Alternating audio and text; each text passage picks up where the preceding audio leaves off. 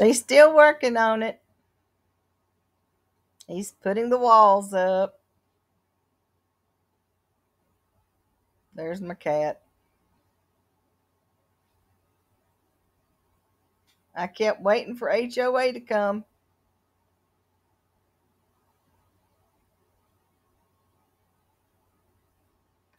He worked on those windows a good bit.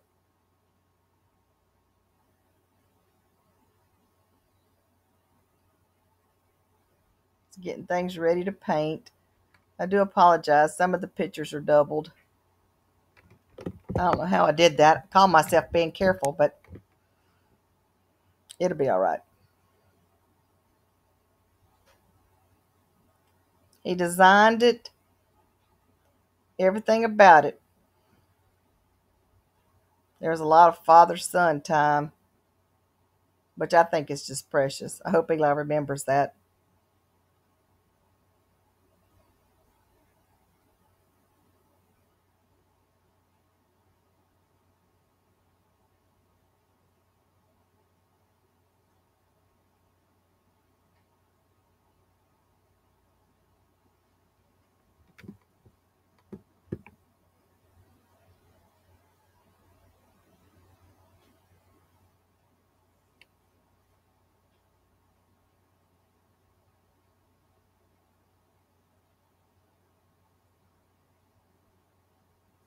Starting the chairs, which makes into a bed. Here comes the first cabinet. We didn't have a whole lot of money, so we did things piece by piece.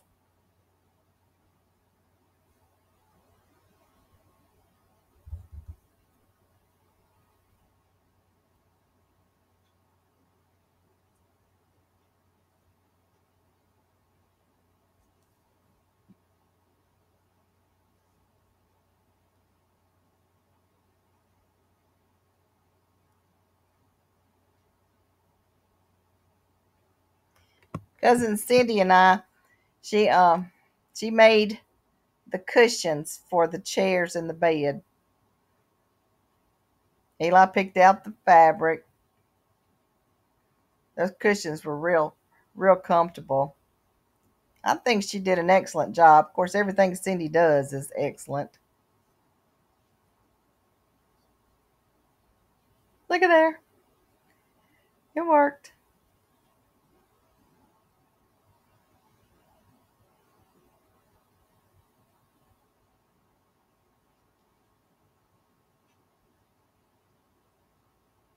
There they are.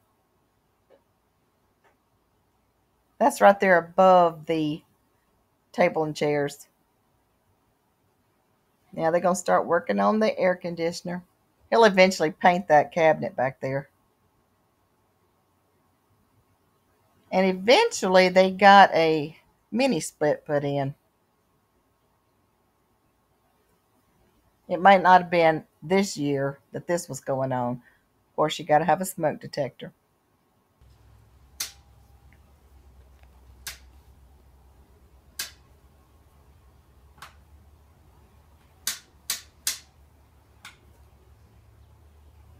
Well, that was gonna end our fault.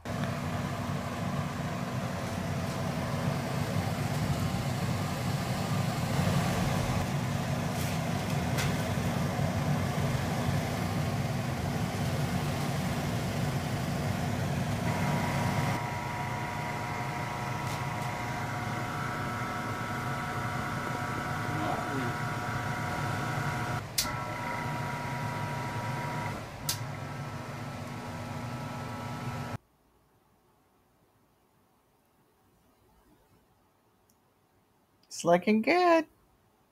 Got the cabinet painted.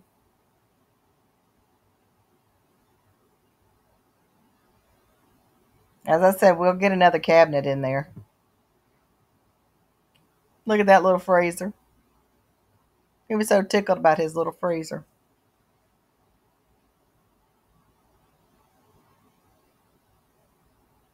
He wanted a butcher block countertop.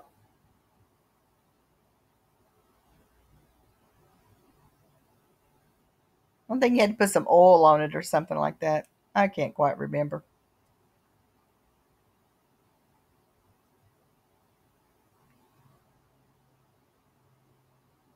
Got the other cabinet in.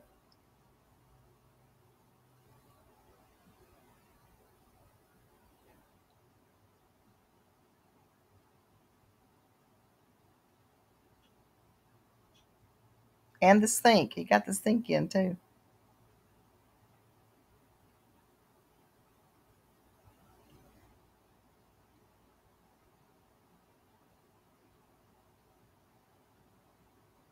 Look at his tub. It was a cattle water trough. That's what he wanted.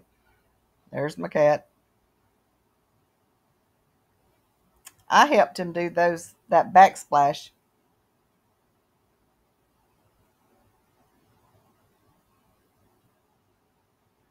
There's his little closet for inside the bathroom. There he's working on the plumbing. I am making curtains. I know y'all faint and fall out because I just do not sew, but I made curtains. It was one of those things you had to. We couldn't buy them.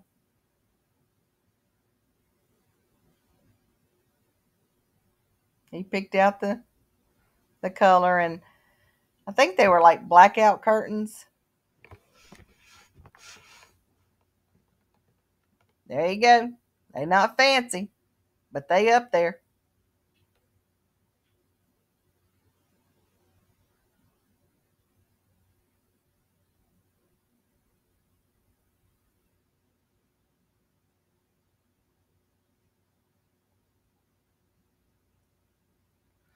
This is the day in May that he decided to attach to his camper and start his life, his journey. He's still working at the paper, I believe, but he had found an RV spot that had a lake, and he was pulling out.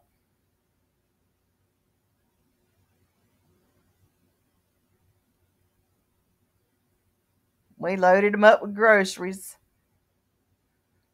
And of course, he took his tools and stuff because he still had things to do to it.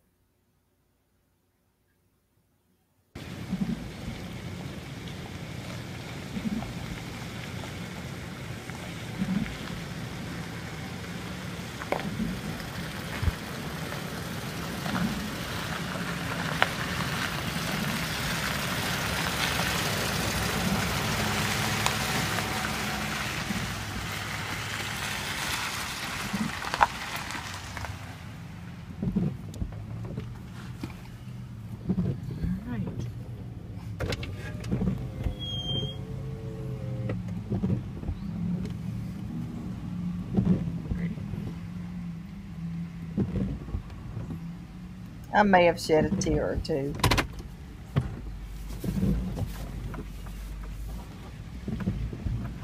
But I was happy for him. What about it? Got it. Still. We noticed his back window was open just a little. He stopped and closed it.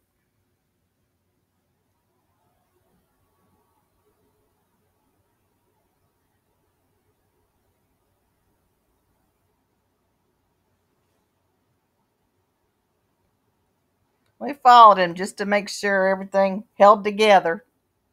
That's his new spot. He stayed in that campground for a good long while. It was a nice view. Not bad for a 20-something-year-old. Not bad at all. He had park rent and all utilities included, so he was happy. I will say eventually he brought it back home years later and remodeled it again. I love that boy of mine. You never know what he's going to do next. Just never know.